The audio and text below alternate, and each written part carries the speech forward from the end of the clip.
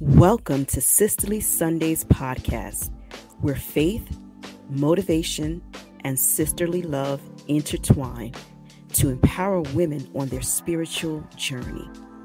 Join us each week as we delve into heartfelt conversations and share inspirational stories that uplift and guide you through the challenges of life. I'm your host, Dr. Sheniqua Johnson, aka Sheniqua Inspires. Welcome to Sisterly Sundays podcast. I'm your host, Dr. Sheniqua Johnson, aka Sheniqua Inspires, bringing you your dose of motivation and encouragement to get you through the week.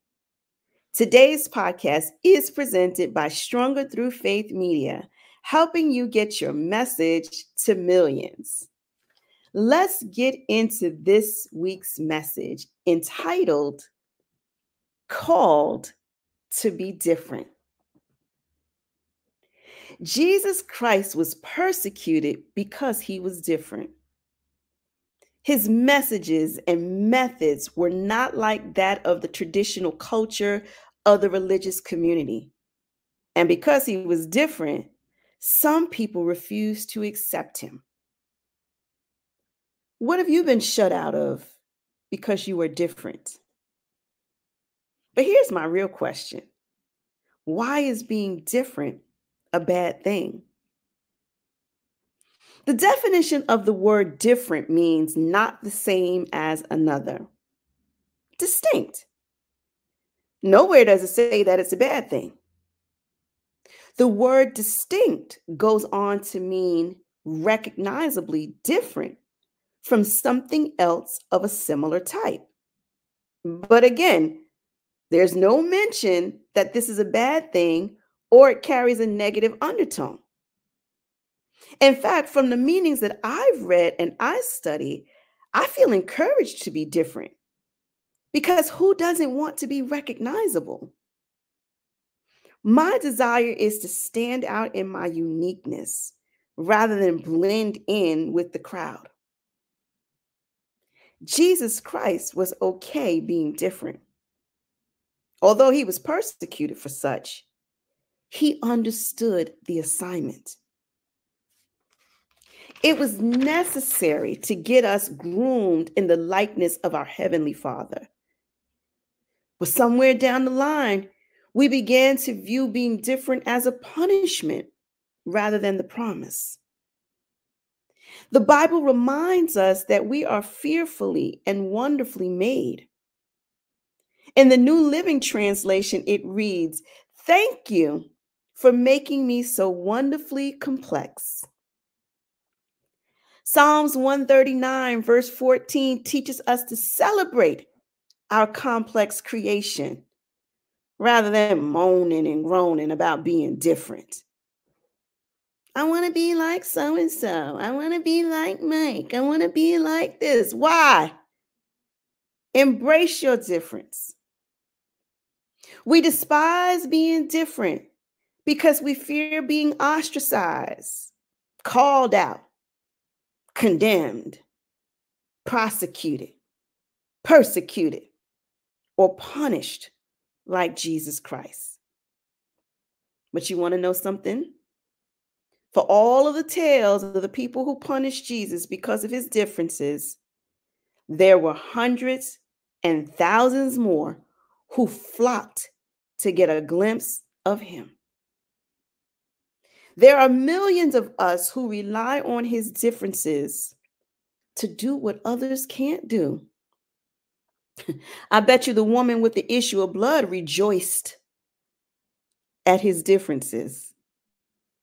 All the money she spent, all the time she endured going back and forth to the same type of people, she finally realized, my God, that if she could just get in the room, if she could just get at the feet, if she could just touch the hem of his robe that he was wearing, she would finally find the healing she had sought after for 12 long years. In fact, it was her mindset shift that made her well, not a magical garment of clothing.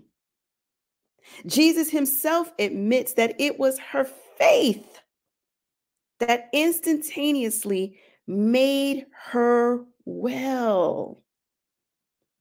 Sometimes the changing of your mind can move those mountains. After 12 long years, she finally decided to think differently, and it changed her life. She was now free from the struggle because she finally came into agreement with her divine calling, the call to be different. You, my friends, are called to be different. One of the parables that I enjoy in the Bible comes from Matthew chapter 25 and talks about the talents. The master is going away for an extended trip, and he entrusts each of his servants with talents or money, depending on which translation you're reading from. But he assigns these talents according to their ability. Now, here's what makes us different. We all come from the same Father, but we possess different abilities. Our abilities can be measured based off of our faith, our relationship, our connection, or even our time spent with the Father. One servant received 5 talents based off of his displayed abilities. One servant received 2, the other received 1. Now, there's nothing recorded that says the one who received 1 talent sat around despising the one who received 5, because it was understood that the master gives according to your ability. So there was no need for the hateration, because it was an understood rule that the master gave according to your ability. Or how I like to describe it is based off of your capacity. If I spend time daily with the master, watching and carefully listening to him, seeking his guidance and wisdom with each step, I am enhancing my capacity. I'm learning how to operate like him because I've studied and devoted more time to his ways. I believe we are all granted the same opportunity to receive these abilities, but we have different capacity to accept it. There's no need to be mad at someone because they receive more when they diligently spent the time at the spiritual gym to enhance their capacity. People are really out here hating on you because of your capacity, when they are not willing to put in the work like you do. They hate that people love on you when you spent time cultivating all of your lovable traits. Maybe she's born with it, they say. But nowadays you can buy it if you're willing to pay the cost. The price may cost you some things. It may cost you some time. It may cost you more effort. It may even cost you more energy. It may cost you your old habits, your old ways, that old wineskin, but but you're not willing to give that up. You are totally comfortable with putting new wine into old wineskin. But as the smarter of the bunch knows, that's not going to work. Not that you can't do it, because baby, you can do whatever you want to do. But you will eventually taint the new, trying to force it into the old because you're scared to be different. Sure, nobody wants to be persecuted. You think Jesus wanted to be persecuted? If he really had a choice, you think he would have chosen that fate? He briefly wanted to turn back, but he understood that he was born to be different. Even at the cost of his life here on earth, he was willing to put it down because he knew no one could take it from him, because he was operating differently. Jesus Christ operated on a level we will never achieve. He set the bar super high to show us the endless possibilities. So why are you scared? I am willing to walk in my different.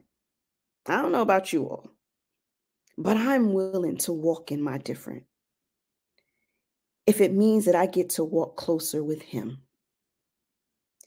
I am willing to be different if it means I get closer to the bar. I am willing to be different if it means I will reap more. If it means I get a higher return on my investments. If I gain more capacity.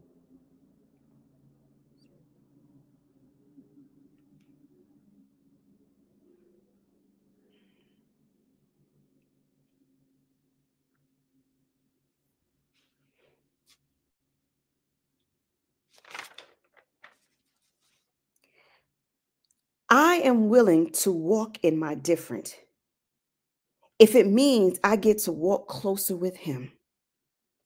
I am willing to be different if it means I get closer to the bar that Jesus has set. I am willing to be different if it means I will reap more. If it means that I will get a higher return on my investments, if it means that I gain more capacity, if it means that I get more ability, even if it means I get trusted with more talent. Are you willing to risk it all and function at your calling to be different so that you can celebrate with the Father? So that you can hear the Master say, "Well done, my good and faithful servant." You are called to be different. Will you answer the call?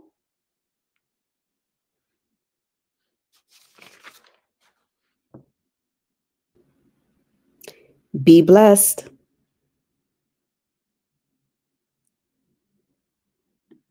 Are you loving this week's segment of Sisterly Sundays podcast?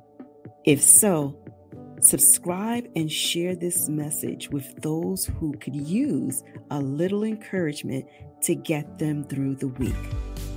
Connect with me on all social media platforms at Sheniqua Inspires. The encouragement continues every Thursday at 7 p.m. Eastern Standard Time on my podcast, The Black Girl Encourage Her. You know, the place where we are delivering the encouragement for everyone. We just so happen to do it from a Black girl's perspective. You can catch those episodes on my YouTube channel, Sheniqua Inspires. And don't forget to subscribe and share.